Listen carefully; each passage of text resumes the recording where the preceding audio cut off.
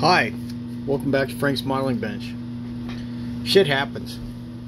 This is a model that I was building back in 2009 or so, and it has hundreds of hours into it.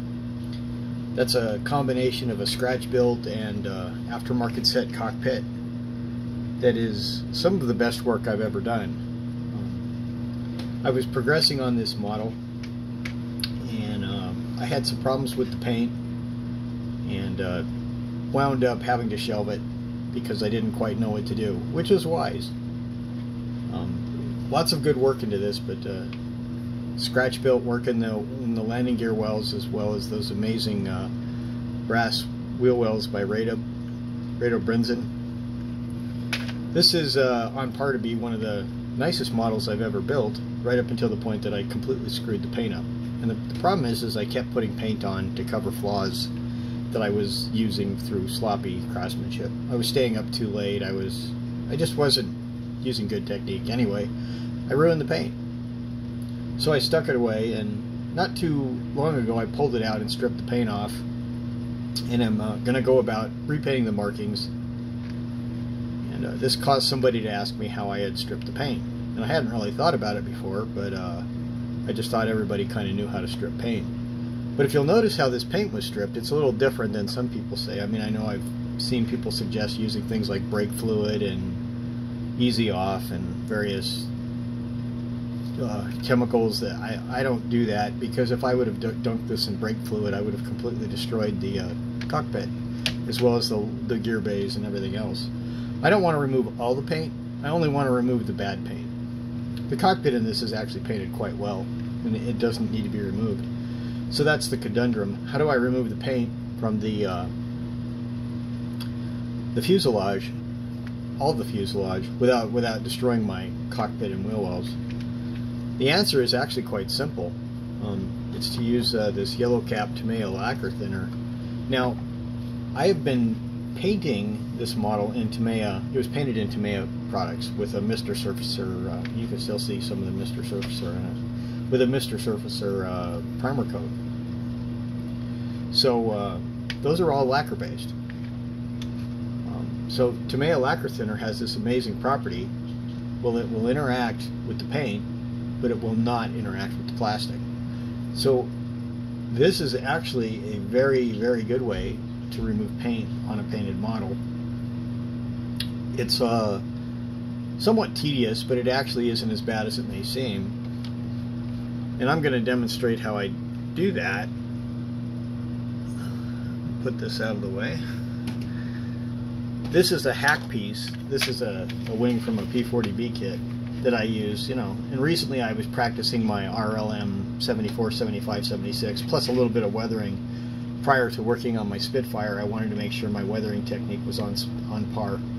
And I don't know if you can see the detail in this, but this is actually pretty well painted.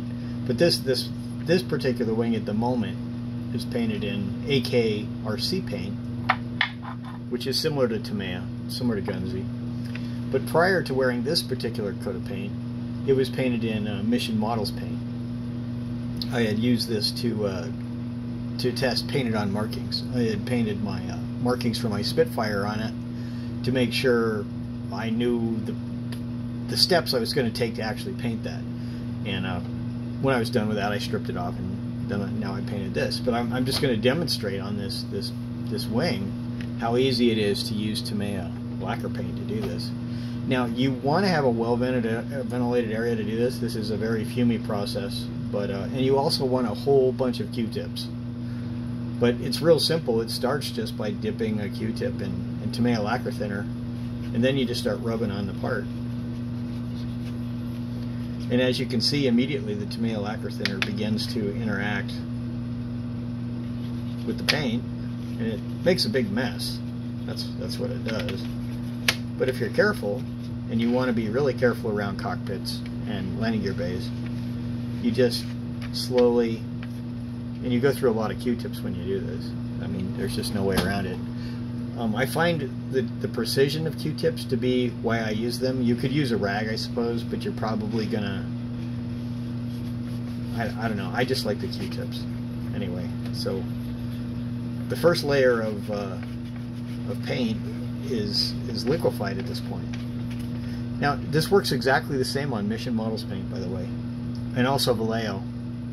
This technique does not work that great on enamel paint. So if you have something that's painted with Model Master or Humbrol or something like that, you'll have to find a different technique. This won't work with that. Not very well, anyway.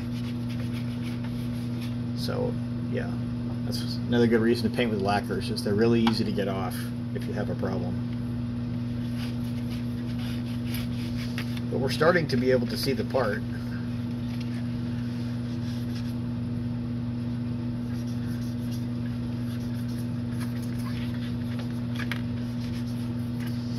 And that part that you just saw there, that part had been primed with Mr. Surfacer, painted with AKRC base paint, a clear coat of GX2 was put on it, and it was weathered, and then a coat of Galleria varnish on top of that. So it wasn't just a simple layer of paint. One of the reasons I like to strip my hack models is a lot of people, I see people, you know, they'll post a picture of their hack model and you can't tell what the heck they're trying to show because their paint is so thick and it's all interacting with each other and it just looks horrible. You can't really test like that. I mean, unless you're building a model where you want to do, you know, 60 different layers of 60 different types of paint with decals and stuff in between, which I suppose there could be a need for that. But in general, you always want to start with a clean slate. So you either, in my opinion, when you're doing hack building, you either need to have a new hack or you need to have a clean hack.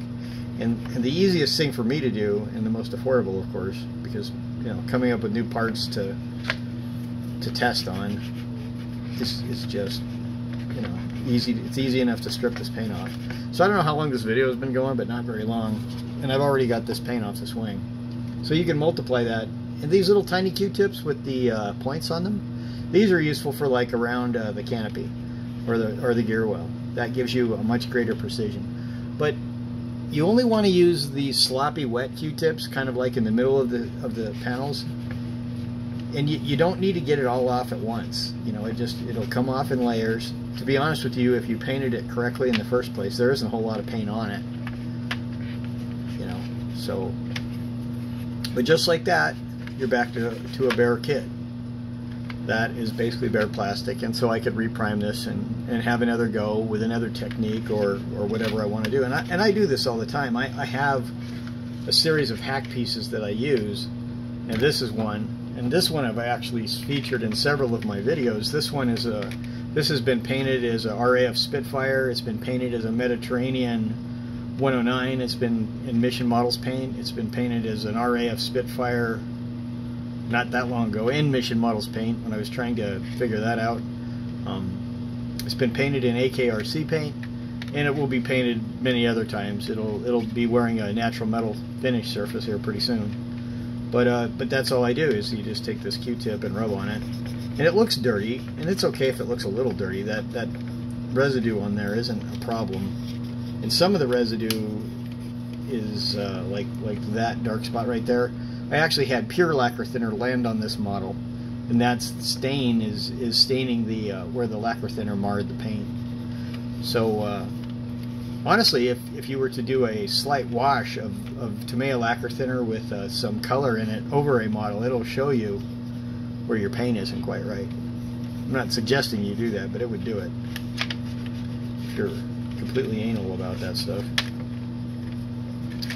But anyway, that's all it is, and that's all you have to do to strip a model.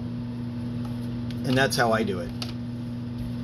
So I hope that's useful, and thanks for watching.